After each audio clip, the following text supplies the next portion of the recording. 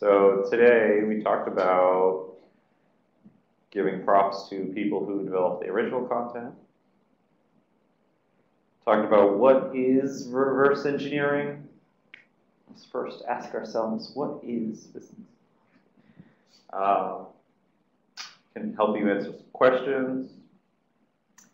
Some things that you have to know if you're going to be working reverse engineering. Knowing some kind of programming language is helpful because it's all about data types, structures, and algorithms.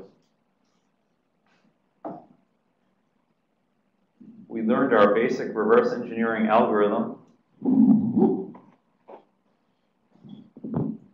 and how to lose the mic. Okay, there we go. We learned the basic reverse engineering algorithm, which is gather information to help you identify a function of interest. Basically, where do I start in this big binary? And then once I've identified a function of interest, look at the calls, identify algorithms and data structures, and recurse. Hey, there's recursion.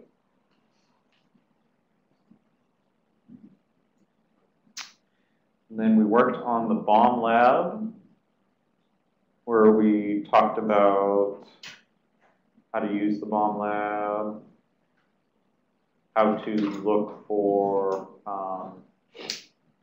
how to start with some information that you were taking a look at and saying, okay, where do I find this within the binary? How do I, oh, I skipped over. How do I use IDA? How do I use my other resources? Google. Phase 2, we talked about how do you identify for loops, the 3 different parts of the for loop.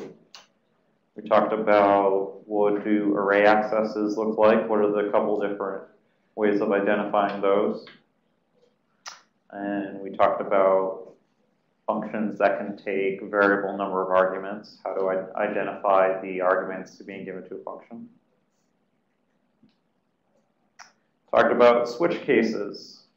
Talked about the 2 different types of implementations of a switch case in assembly. It can look like an if, else if, else if, else if, else if, else, or it can use a jump table as we saw in phase 3. Learned that we it's easy to go down into the weeds, into rabbit holes when you're reverse engineering. We talked about recursion. We all learned what recursion can be used for. Fun things. And we went over some debugging, a little basic. How do I do debugging in IDA?